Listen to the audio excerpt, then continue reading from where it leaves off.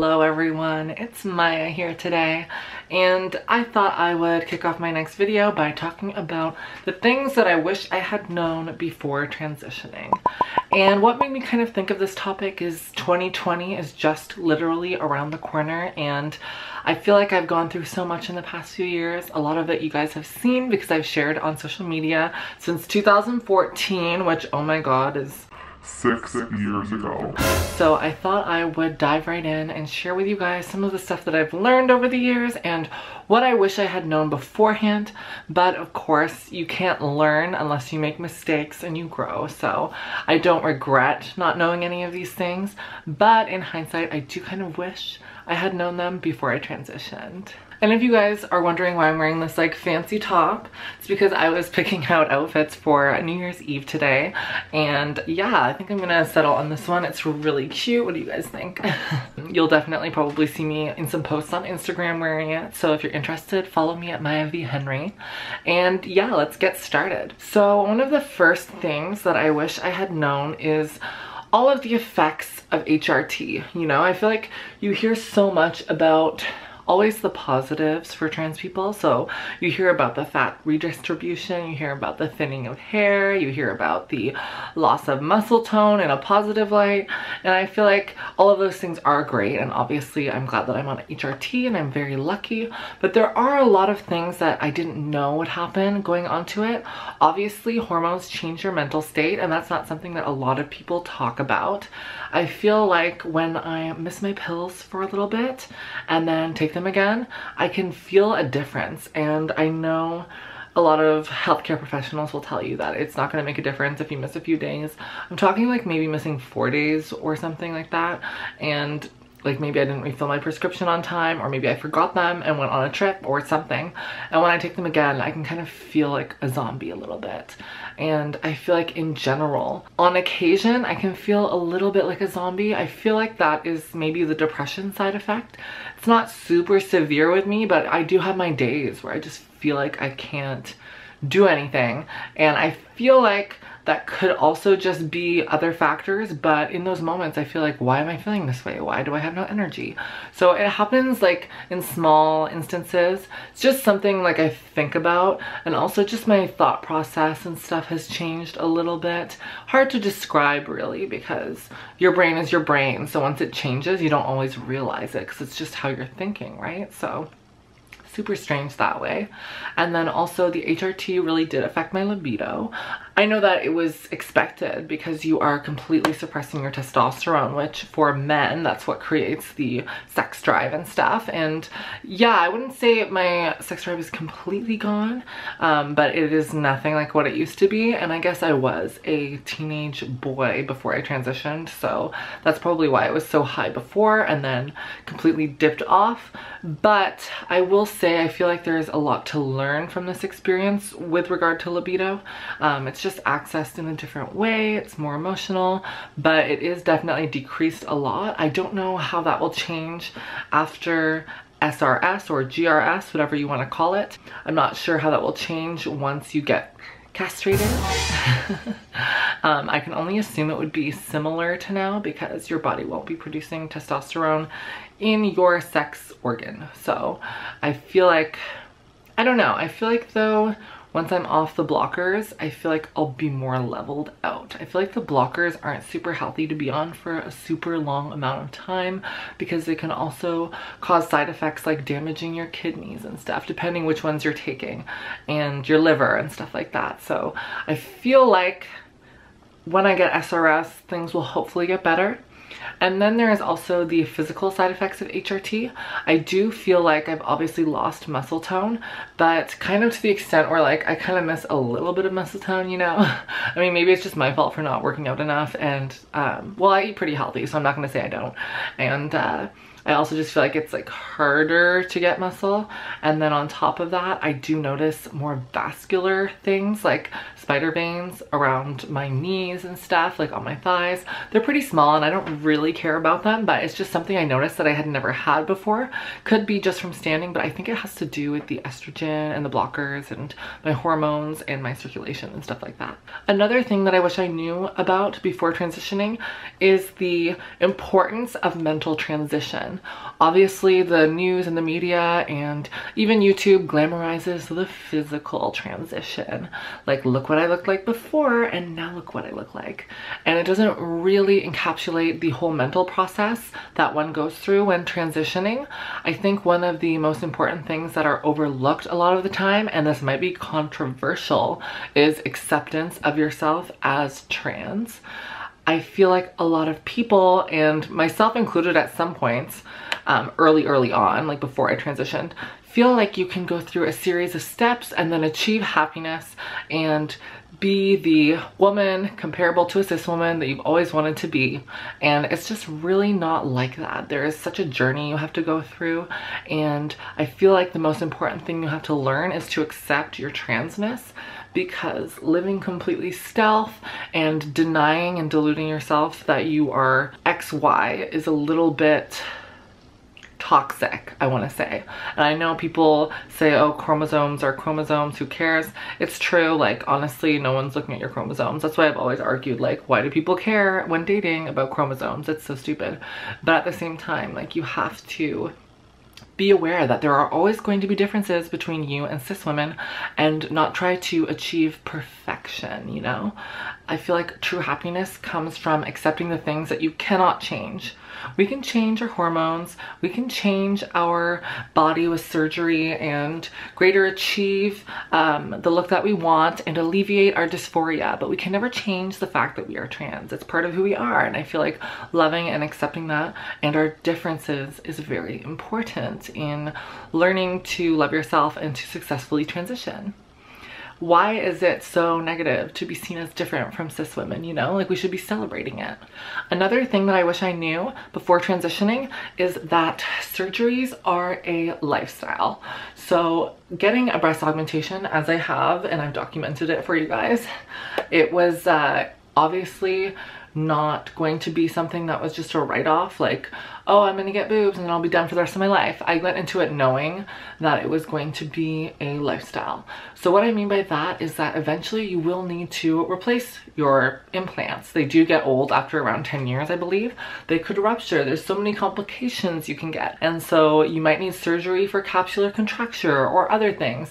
And so that is really important to note. And it's the same with SRS or GRS. You might need a revision surgery, and you have to be dilating for the rest of your life. Or if you have a partner, you just have to always make sure that you are dilating in some way. Otherwise you will lose depth and capacity and whatever. So just knowing that transitioning is a lifestyle is something that's very important. It's not just going to be like I'm trans and then you do a few things and then you're done. Like, your life is going to be different from it was before. It's not just like a click of a button and you're brand new, you know? So, I mean, some people won't get those surgeries and it won't feel as much like that, but just from my perspective and what I wanted to achieve, it's a lifestyle. Another thing that I want to touch on, which I wish I had known about pre-transition, is dating. So I had never dated anyone or even thought of dating prior to transitioning, and I transitioned when I was 19, or started transitioning, I should say. And I had no concept of dating, and I kind of set the bar low for myself. I said to myself, you know what, I don't know who is ever going to want to date a trans person. It wasn't super mainstream back then, and I just had no concept or expectation of dating. I thought, you know what, I'm choosing this path, and this is the path that I feel like is necessary for me to survive, and it might mean being lonely for the rest of my life. So I set the bar very low, and I kind of knew the expectations that it may not work out for me.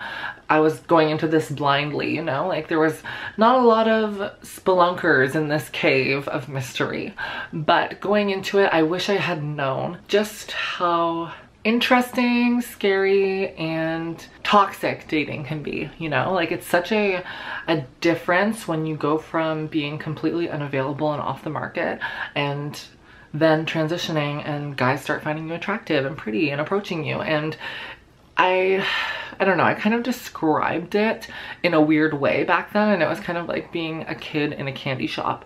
Like, all of a sudden you have access to this whole new life that you never could before, dressing, dating, everything, and it kind of overwhelms you at once.